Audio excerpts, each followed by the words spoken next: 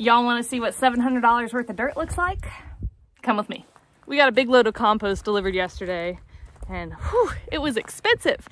The chickens are excited for the compost. They're squawking and going crazy this morning. Look at them running. They're doing their chicken dance. Hey guys. They always run up to me whenever I walk past because I think I have treats. I don't have any this morning. Sorry guys, but it's cute that they come running when they see me. The garden here has a couple of the beds already topped up with the compost that I did yesterday, but there's still quite a few that need a fresh layer. So I figured I'd bring y'all along with me and we'd do that together today. So the pile I'm about to show you today isn't the complete pile of compost because there are already a few of the beds topped off, but it's pretty much the full pile. I don't know, I feel like dirt's gotten more expensive. I need to figure out a way to make our own compost on a larger scale because we use a lot of it.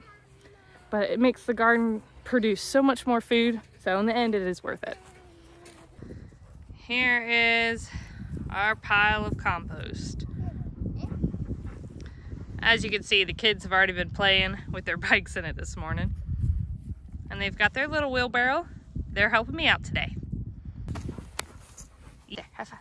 This compost pile is not only great for the garden, but it's been really entertaining for the kids too.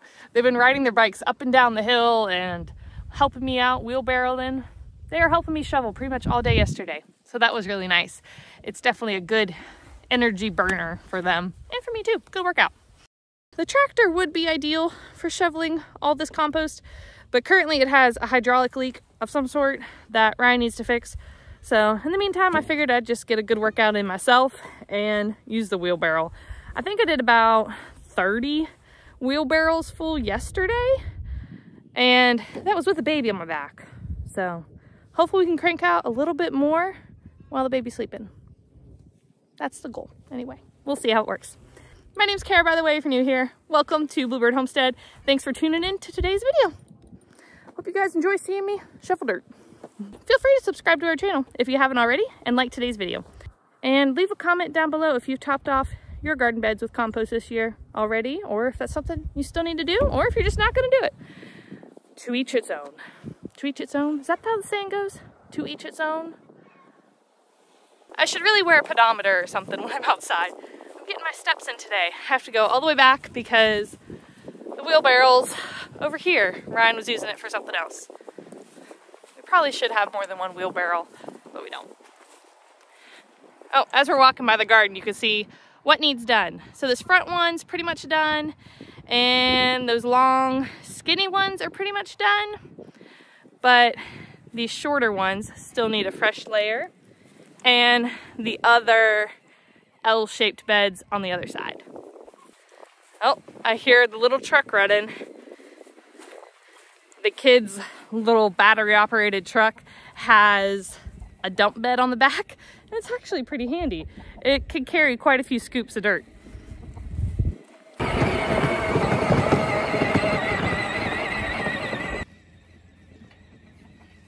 found it. He's got a scoop from the top of the hill. Nice. Fill her up. Somehow I always end up losing my gloves and they never match.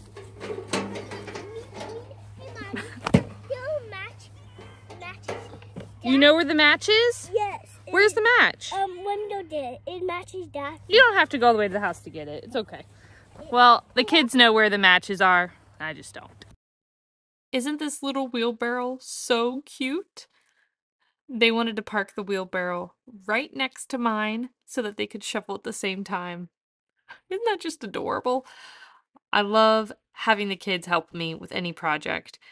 It's always so much fun to spend time together, but it makes it even more rewarding when you can get a job done.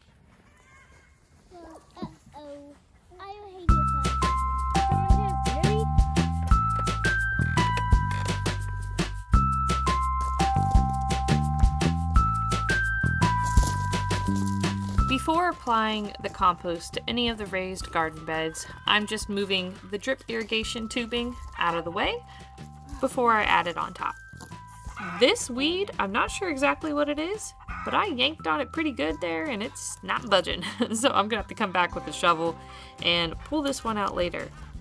That thing was just too stubborn for me to pull. These smaller raised garden beds just needed a little bit of compost. They didn't really need too much at all. I would say maybe about an inch of compost on each of these. I'm using my rake just to kind of evenly distribute it across the top. There are a few clumps in this particular mix, but the rake breaks it up pretty easily, and I'm not too worried about any major clumps. Just an even distribution is what I'm going for. After the compost is nicely spread out, all there's left to do is put the drip irrigation tubing back on top, with some landscaping stakes to hold it in place.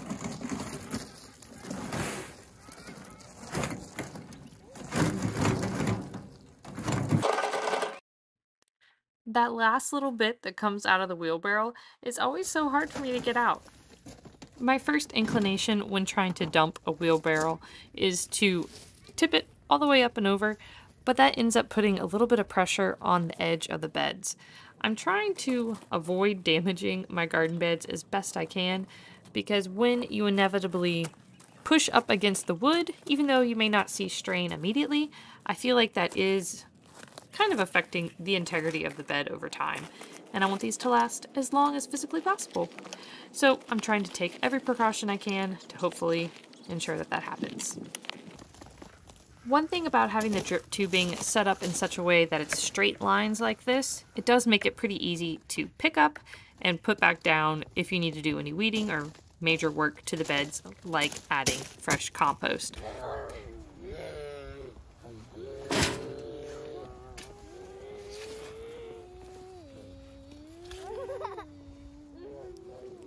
I think the boys are going to be pretty sad when this dirt pile is all distributed amongst the beds, because they've been pretending to be dirt bikes all afternoon, and I think they're having a great time.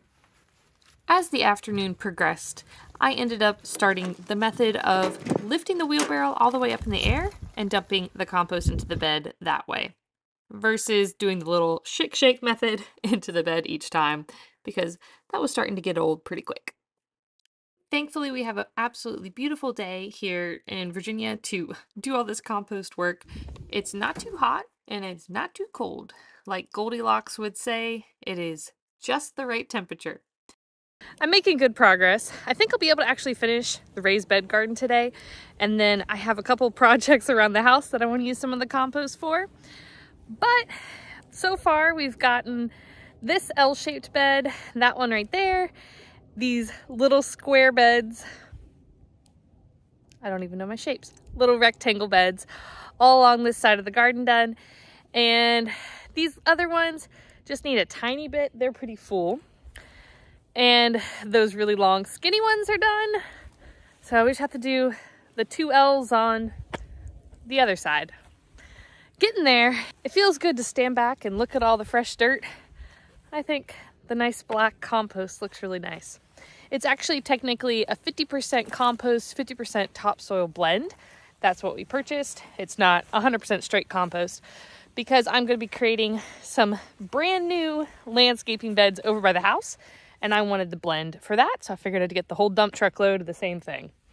I pruned back the blackberries the other day. You can see there's actually some new growth already starting to form on them.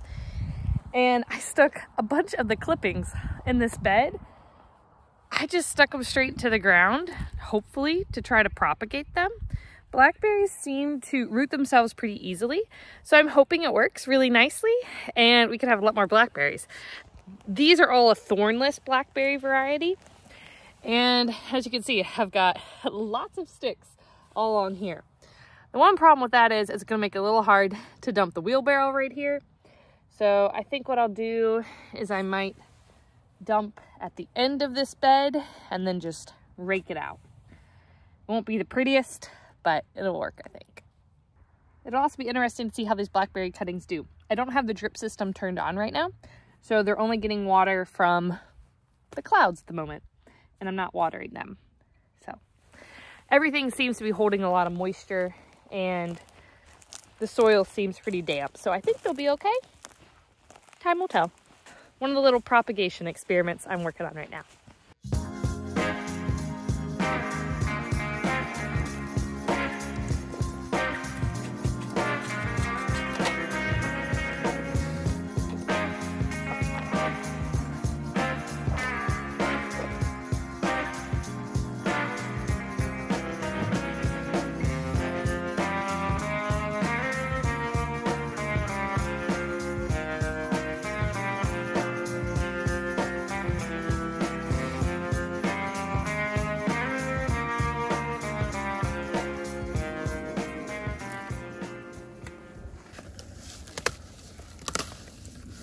The strawberry runners from last year have kind of matted down these drip tubings. But they're gonna yank them up. They don't want them to go anywhere. I guess they want their water.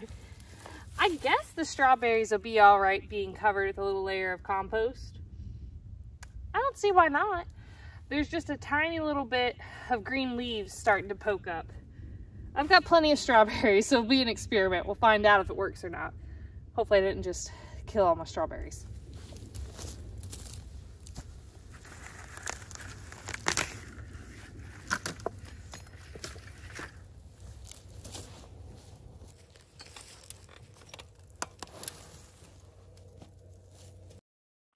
To say I'm excited for strawberry season would be an understatement.